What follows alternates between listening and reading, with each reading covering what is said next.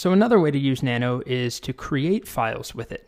Instead of just making an empty file first with touch and then using Nano to edit it, we could instead just say Nano and then use a file name that doesn't exist. So if I do Nano shopping list, we know that it opens the contents of the shopping list file in Nano. Instead, let's say I have a yard to-dos file, like mow the lawn, fertilize the hedges, that sort of thing. That doesn't exist, but I want it to exist.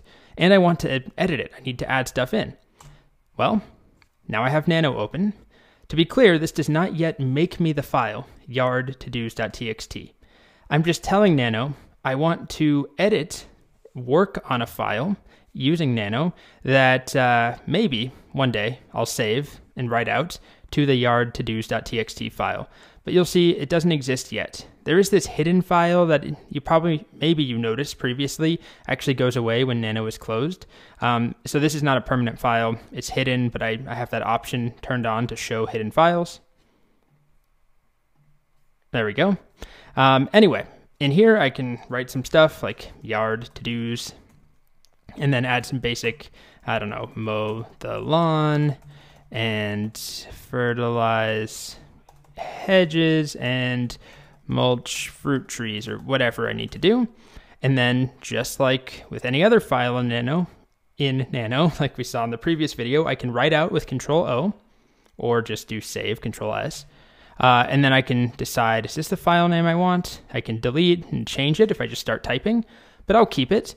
And then I'll just hit enter. And now we actually have a file called yard to-dos in the terminal. Well, not just in the terminal. We have that file, yard to-dos, created and saved. And I still have it open. I could continue to edit, or I can just exit. So this can be nice, even if you don't plan on using Nano as like your main editor, which I don't really recommend or endorse. It's still really good to know about, especially if you just need to make a file quickly and put some basic stuff in there. Just something that's already on your clipboard, or just a couple of lines, or you need to tweak a single line, right? This can be very useful. Even if you're not a Nano power user, it still is faster than making an empty file, navigating and opening it in VS Code or Sublime or some text editor and saving. This is relatively fast.